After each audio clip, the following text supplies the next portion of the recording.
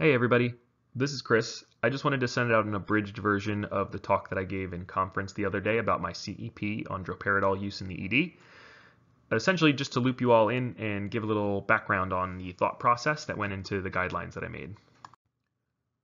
So to start, I'll just go over the basics of what is droperidol for those of you who don't know. It's a first generation antipsychotic, just like haloperidol. The doses that we're talking about using in the ED are 1 to 10 milligrams IV or IM roughly, and it'll be used for the treatment of nausea, vomiting, agitation, and headache that we're talking about here. You can basically think of a faster haloperidol, as it generally onsets 3 to 10 minutes IV or IM, and the duration of action is a little shorter as well.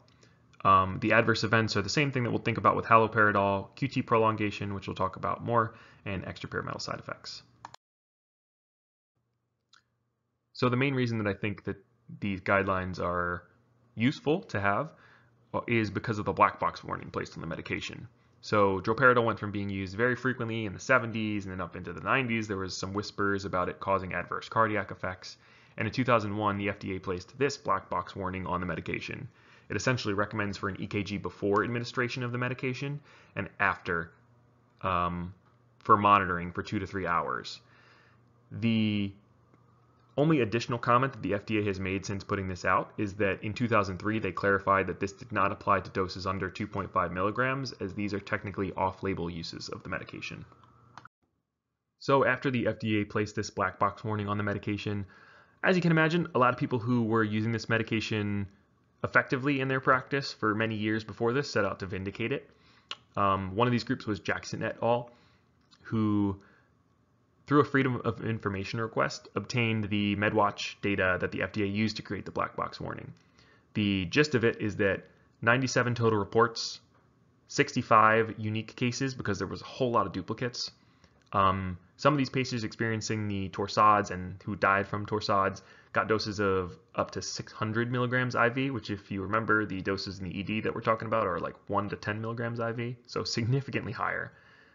There was a whole lot of confounding variables with patients' comorbid medical problems and additional QT prolonging medications without any temporal relation to the dose of droperidol given. The other thing to point out is that most of these reports came on the same day, which has led to some conspiracy theories that I'm not going to go into, but they are interesting to look into if you would like.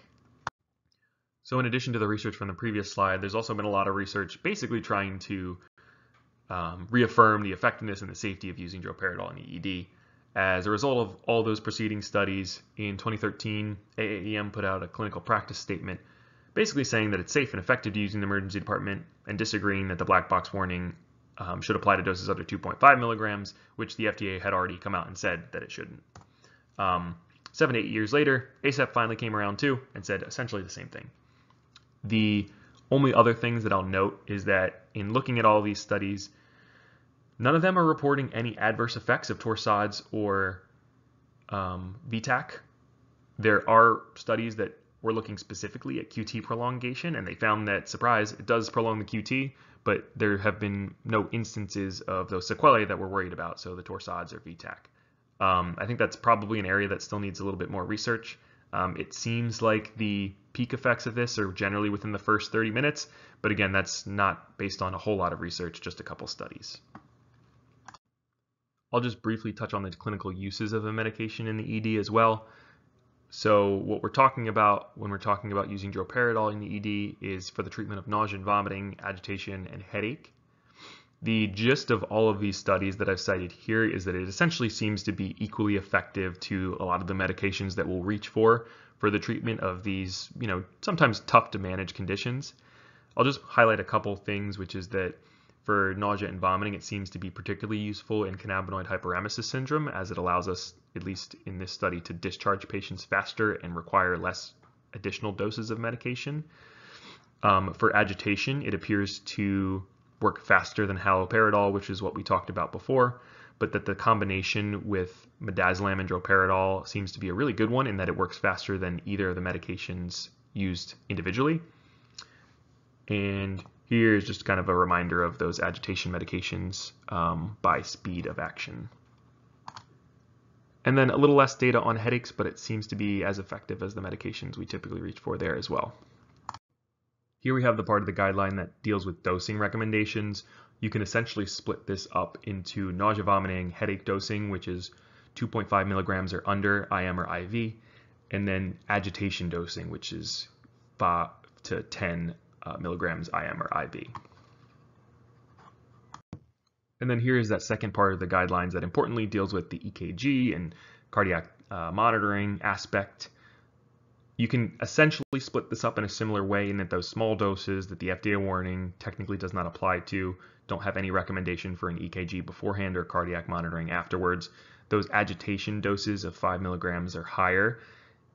The important thing to note here is that in both of those professional guidelines, what they say is that not delaying care to achieve these monitoring requirements is also an important factor. So as you can imagine, if you have an agitated patient who is a danger to themselves or staff, it's not really practical or beneficial to try to get an EKG beforehand or put them on the monitor before you give them the medication.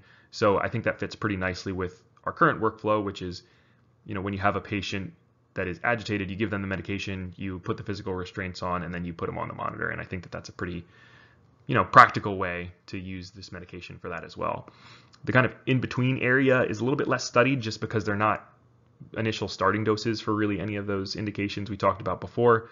So when you're in that sort of limbo zone of 2.5 to 5 milligrams IM or IV for high-risk patients, which is outlined in those guidelines, talking about age over 65, female sex, hypokalemia, or other QT prolonging meds, to get an EKG beforehand if you have time and to consider monitoring afterwards.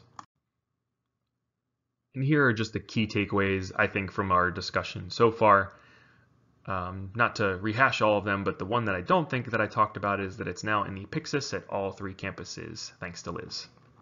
And then references for everything we talked about.